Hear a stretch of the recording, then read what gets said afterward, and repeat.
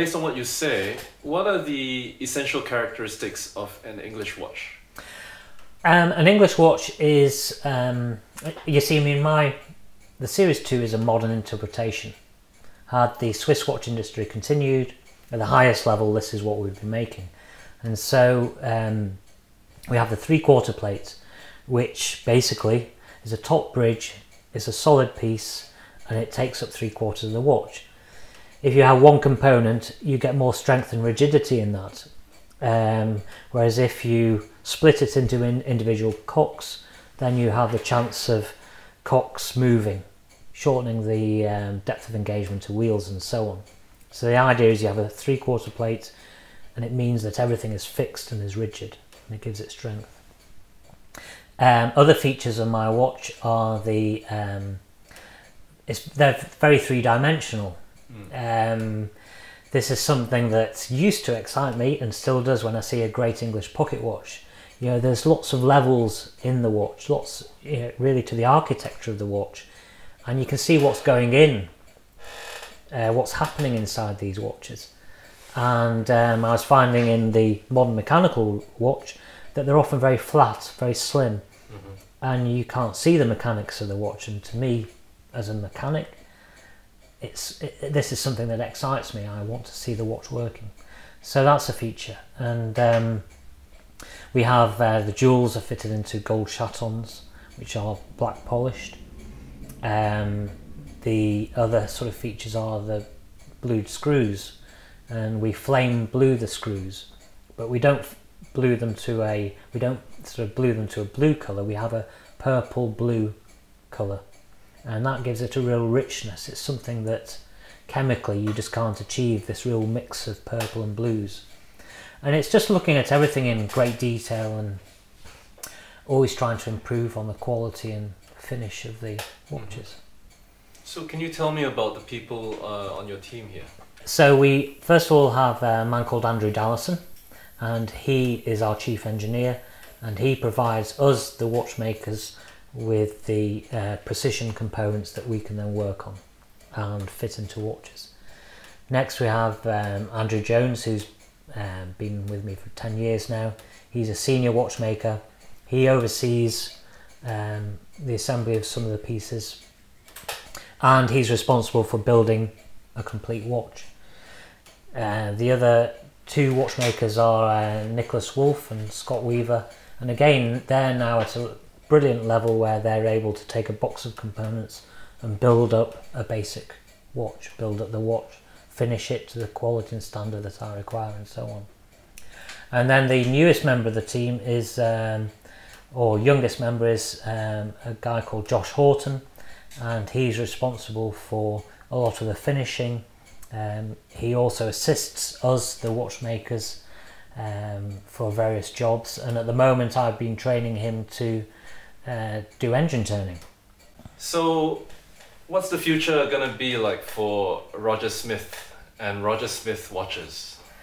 Well, hopefully bright, but I mean there is so much that I want to do. The key focus is always going to be on the quality of the watches, and at the moment we're making 10 pieces per year. I can't really see that number increasing dramatically at all. The reason is simply because of the way we make the watches. There are going to be more models appearing. I'm now working on the Series 3 wristwatch, which I should be revealing in about 18 months' time. And any little sneak peeks, any little things you can tell me about Series 3? I hate to say this, but no, there isn't. No, it really is under wraps at the moment, I'm afraid.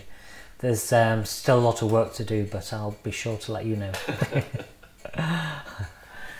And what else? What else are you thinking of in terms of the future of the company? Well, there's obviously my work. You know, my goal is to produce a body of work. As I say, the number of pieces we can make each year is very limited, but at the moment it's really been built up out of the Series 2 watches and now the Daniels anniversary. But what I eventually want to do is have a mix. So we'll be making several pieces a year, several different types of watches. So there's almost a 10-year plan where I want to produce several key pieces, perhaps half a dozen models, and the client can choose which one he or she would like. Obviously there's George Daniels left me his workshop, and he left me with the instructions to continue to complete his Daniels anniversary wristwatch, which we are doing. But also he expressed an interest in, or we discussed before he passed away, a future for Daniels. And there is definitely a future for Daniels. But again, it's going to be very small numbers. What George did over his lifetime was to create a phenomenal body of work. And there's lots of interesting watches and also ideas within those watches that I discussed with George, and George expressed a real interest in me bringing those out into wristwatch form, or maybe pocket watch form. So there's a very exciting future.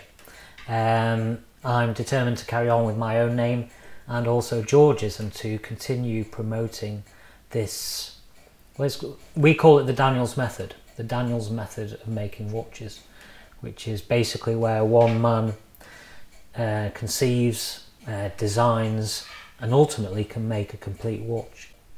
I've noticed recently there's been a resurgence in this whole idea of English watchmaking. Watchmakers in Britain have been reasserting that idea, and the reason why, obviously, we know that the first marine chronometer, for example, was done here in the UK. And what's your view on that? Well, there is a real resurgence and interest in English watchmaking. At the moment we're in the very early days, and we are the only company in the British Isles who are actually making a complete British made watch. Agreeably, you know, in very small numbers, but nevertheless we have started. This was started by George back in 1969. Today, I mean, in England or in the British Isles, there is a great watchmaking history. We have the greatest watchmaking history, and most of the major inventions in horology are of British invention.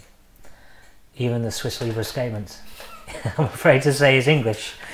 But it's early days, and there are several companies who have started and who have desires to be making watches in their entirety within the UK, within the British Isles. I hope that one day that happens. And as I say, it's early days, difficult days, and there needs to be a lot of commitment from people, but we'll get there one day. So where do you see yourself then in this new resurgence? Well, it's difficult to know, really. I mean, as I say, we make so few watches a year. We're not making a drop in the ocean.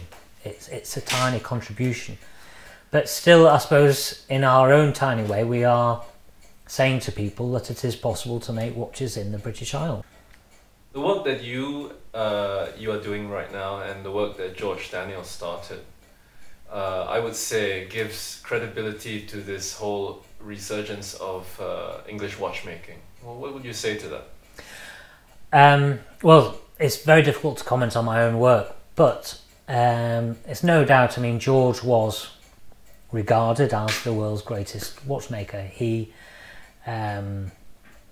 changed people's thinking on how watches should be made. He invented a new escapement, the coaxial escapement, the Daniels coaxial escapement, which was the first new practical escapement to have been invented for 250 years. And now, since 1999, Amiga, as we know, have adopted this escapement. It's an incredible achievement for an Englishman to have changed the way the Swiss watch industry approaches its watchmaking. And so yes, there's no doubt that George and his work paved the way, and it makes my life a little bit easier.